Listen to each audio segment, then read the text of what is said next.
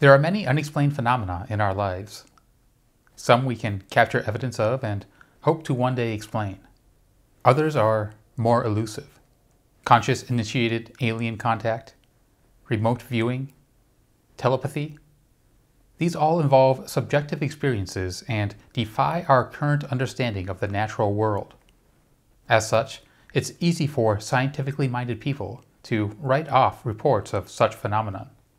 After all, it is quite easy to fool oneself, especially if you want to believe. But it's also easy to let one's bias go unchecked, and just because something can be faked does not mean everything is fake. If you keep an open mind, stay tuned, and explore what many would call woo with me, you might be surprised at what you find. Many people cite consciousness as the mechanism behind psychic abilities. This, in my opinion, overloads the investigation. We need not explain the nature of consciousness to explain the phenomena associated with it. We may never know the true nature of consciousness, but I do think we can get to the bottom of psychic phenomena. The latter can be distilled down to information transfer. And while this information is presumably received and processed by your consciousness, it doesn't mean consciousness is responsible for the transmission of the information any more than consciousness is responsible for the transmission of the sounds produced as I speak. But if not consciousness, then what? Psychic information clearly is not being transmitted through light, sound, smell, taste, or touch. If such abilities really exist, there must be some other way to transfer information. Enter extra spatial dimensions. I can move my arm up, down, left, right, and forwards and backwards. But what if I could move my arm in another direction, into the fourth dimension? Well, since our senses cannot peer into this fourth dimension, it would appear as if my arm suddenly disappeared. And somewhere in this unimaginable fourth dimensional landscape, a waving arm would appear. It's hard to wrap one's mind around this, but it's looking more and more like there really is some place, dimension, all around us, which we are unable to coherently perceive or access. In fact, these extra spatial dimensions seem implied by the very mathematics of quantum mechanics. Calculations of the waveform of particles in superposition invoke variables in another dimension, the so-called imaginary component of complex numbers. A recent paper shows that instead of just useful abstractions, the so-called imaginary dimension and complex numbers are needed to accurately describe our world.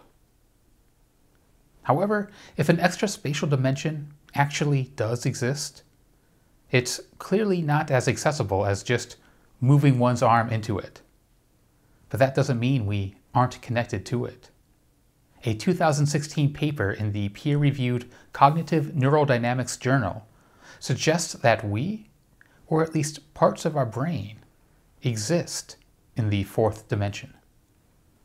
That paper, Towards a Fourth Spatial Dimension of Brain Activity by Tozzi and Peters, boldly claims, experimental and theoretical clues allow us to conjecture that the brain activities, at least some of them, are embedded in a torus lying on the surface of a hypersphere.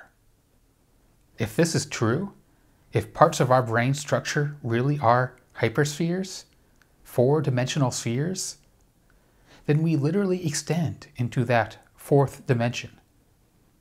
Instead of moving my arm there, a little part of my brain, all of our brains, parts undetectable except through inference of brain activity, exist in this dimension. If Tozzi and Peters are correct, our brains evolved into this fourth dimension as it enables us to consider different possibilities simultaneously, essentially upgrading our mental processing power, As such, our species is just beginning its evolution into four-dimensional space.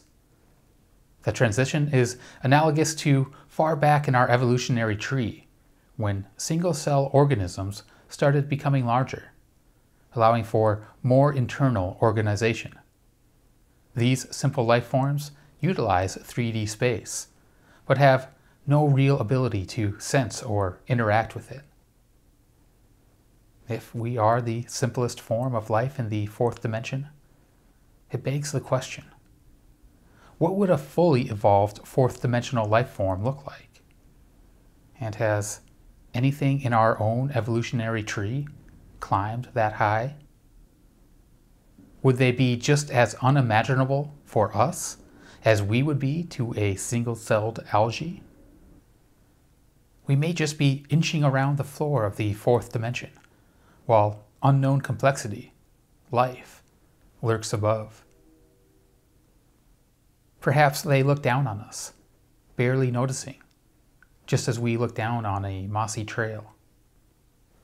Perhaps, when we engage certain mental modes, we appear differently to those fourth dimensional beings. Maybe some of these modes are appealing or interesting to our more evolved cousins, which cause them to take pause and interact.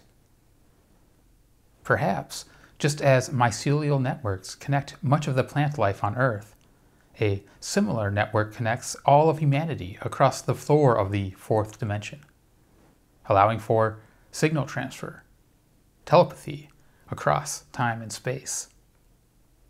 Without being actively aware of this fourth dimension, such impulses would seem random to us. But maybe we are on an evolutionary path with more faculties in this dimension. Perhaps some of us are further along in this path, in tune with the source of these impulses. That is a lot of perhaps. I'll leave you with just one more. Perhaps, as we learn more about our physical world and the makeup of our own brains, we will be able to resolve these unanswered questions. I'll be on the lookout for such answers, as well as other unanswered questions. Consider subscribing and sharing this with others if it interests you. I'm Rather Be Squidding. Thanks for your time.